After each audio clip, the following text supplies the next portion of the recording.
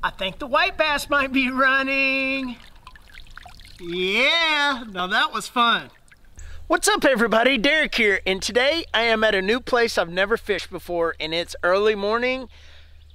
And just listen to the sound of that. It sounds like spring is in the air, and hopefully along with that is some white bass running up this shallow river that I've got right here. I mean, look at these banks. It is so shallow.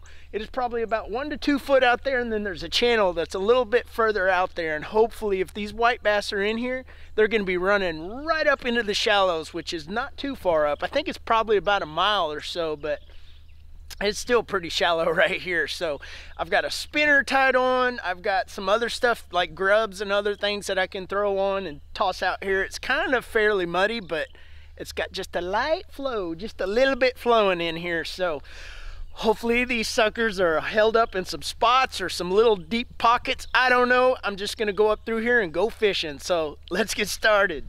All right, here's my rooster tail I'm gonna be using. It's an older one, but it's gotten me a lot of fish in the past, and it still works great. It's got a great hook on it, so 1/8 ounce, so hopefully we get into some fish. All right, I'm gonna be starting off with this white rooster tail. It's a 1/8 ounce, and hopefully I get into some fish. It's got a little rust on the blade, but it's a silver blade, and I've had this thing forever, so hopefully this thing gives me a little bit of luck, and it spins awesome still. So hopefully there's some white bass holding up in some of this structure and these little pockets. And the reason I kind of like this bank is because it's deeper on that channel side. Where I'm sitting right now is about 1 foot deep, and over there it's about 2 or 3 foot deep. So if those white bass are in here, there's a direct drop off in that channel. So hopefully they're right up in that channel and I can find them in a pocket somewhere down through here. All right, I came upstream. And as you can see, it really gets where it's real shallow and starting to come through here.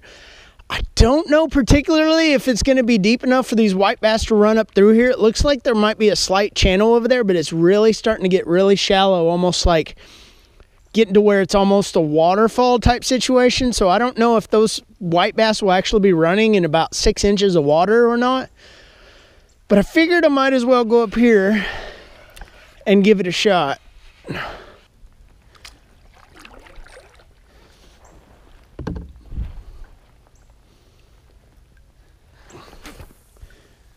It looks fairly deep on this side over here.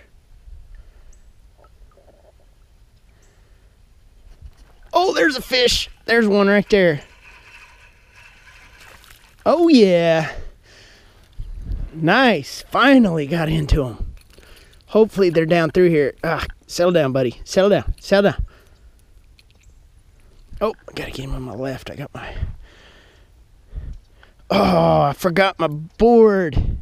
See how long he is. Oh, well, I got a measuring tape I gotta get out. Hopefully this kind of helps us out here. I know I got the mouth open right there, but... Oh, yeah. That's a 10-incher right there. That's a keeper. Nice.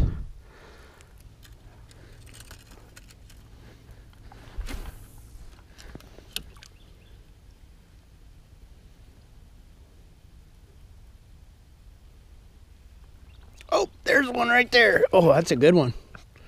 That's a good one. Or it felt like a good one. Oh yeah, they're in here in this channel. That looks like another keeper to me. Let's see here.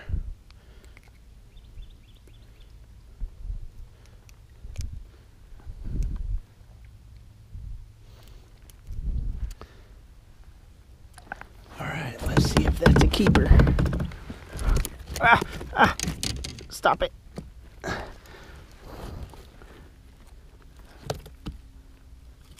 I hate doing this. I wish I would have brought my crappie bump board. 10 inches. Sure is. It's a keeper.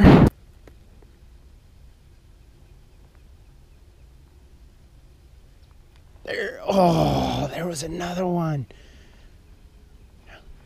There, we got one that time. Nice, it was running with it. Oh, that looks like another 10-incher right there.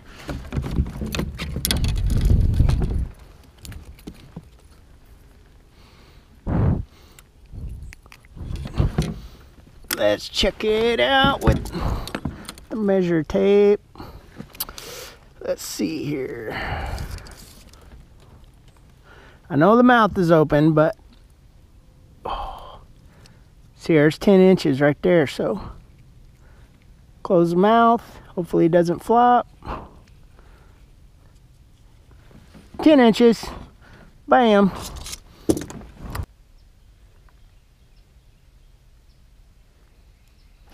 There's one right there.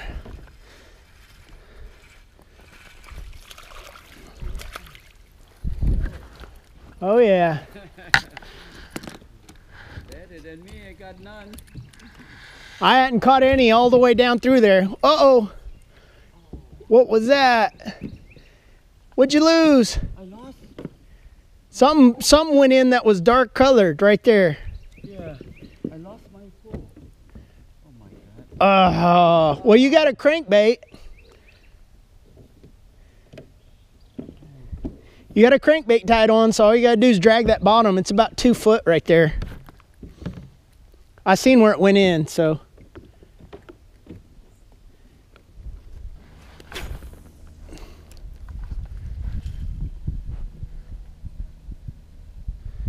No, they're in here. There's one right there. That's a good one. Oh yeah. Oh, that's a tugger right there. Get over here. Get over here. Another 10 incher. We shall see. Oh yeah, 10 inches.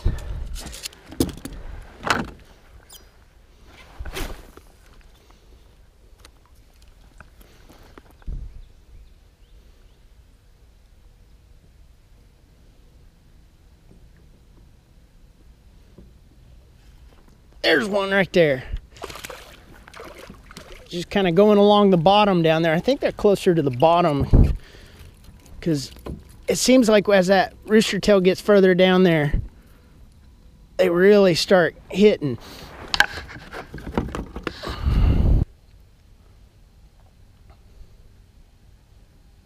There was another hit. Take it. Oh, he got it that time. He's running with it. That's a good one right there.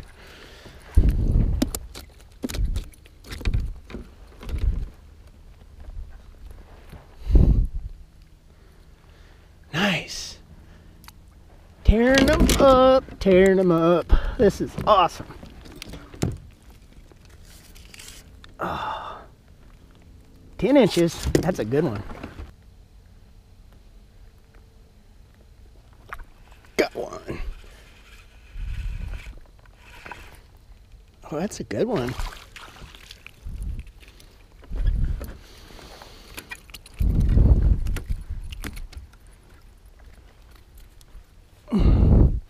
Man, they are hitting it. When they hit it, they are trying to annihilate it. What's the call? Oh, that's a 10 incher. We need some for the frying pan, so. Oh, there's a good one right there. That one smacked it good. Come on, get on up here. That's a real good one. Gotta get him in this. Oh yeah, that's a good one. That's a bigger one right there. Nice. We got a big one. That's probably our biggest one we caught so far. Probably 12 inches.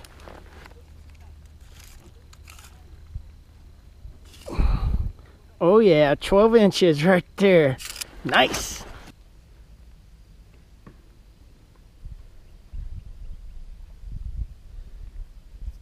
Oh, there's a good one right there. Let's get over here. Let him run a little bit. Oh, I don't want to lose him.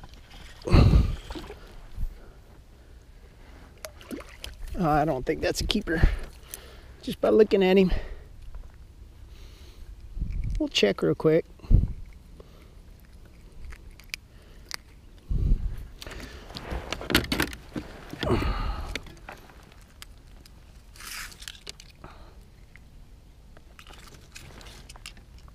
Oh my goodness, just barely. Yep, that's a keeper. I mean, by about a 1/4 inch. But we're trying to get some for the frying pan, so.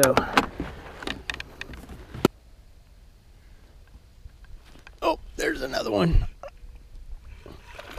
They are coming up now. They are really hitting. Oh, ha, he came undone in the boat. That's nice. I think that's a keeper right there again.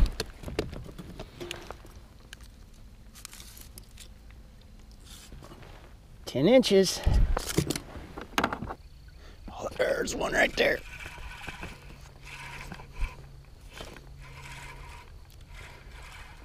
Oh, that's a good one. Get up in here. I don't want to lose you. Oh, that's a real good one. Is that another 12-incher?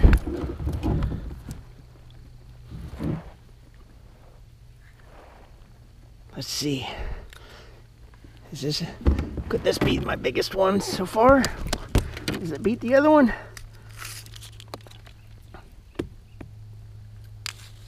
Oh, nope. 11.5. Oh, right there. He was right there. Oh, that was awesome. Oh, that was cool. I was waiting for one to do that.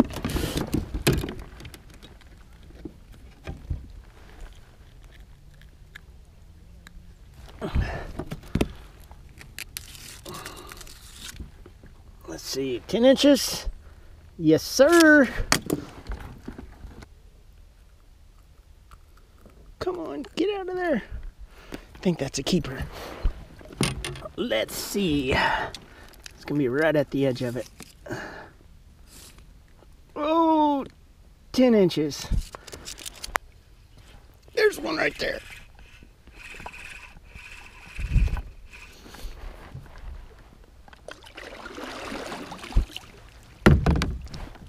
Oh, I gotta put my rod real high so I don't lose him.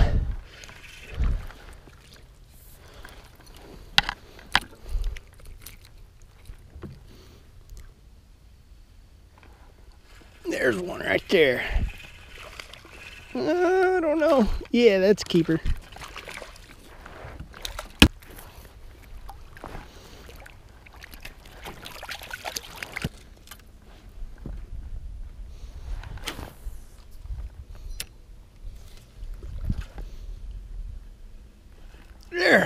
There we got one.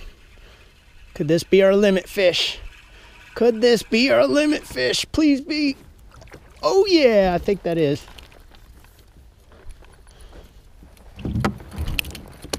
Let's see if it is 10 inches. Oh, stop, bud.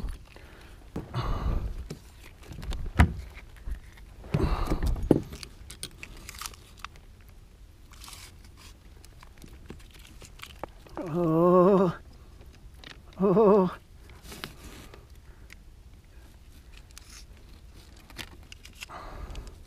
Is this one gonna do it? Yes! Barely. Barely got it. Like 10 1/4 almost. Nice. Oh. That was some fun fishing right there. Well, we got us a limit, 25 of these things, and they're all over 10 inches, and it's gonna be a nice fish fry that I'm gonna have with all of these. It was so much fun coming out here and doing this. I gotta come back and do this, but I noticed whenever I was actually talking to people and watching other people that were fishing, I was fishing super slow. I basically stayed in the same spot the whole time with that one little spinner bait, and I was just kind of ticketing almost along the bottom. It's only about 3 foot deep, and I didn't see one other person today catch a fish. People seen me catching the fish, and they were fishing in front of me and behind me, and they weren't catching anything. And I think it's because I was being real methodical and real slow with my retrieve to try to put it in front of their face. And when it was around them, they were hitting it so aggressive. So these white bass are definitely starting to run up these creeks and up the rivers and out of the lake and get up into those back pockets. So You definitely got to get out there because Texas is going to be on fire real soon, spreading up north. So hopefully I get out here and make some more videos, but let me know what you guys think. And thanks for watching, you guys, and subscribe if you haven't already. Like this video if you liked it, and I'll see you guys in the next one.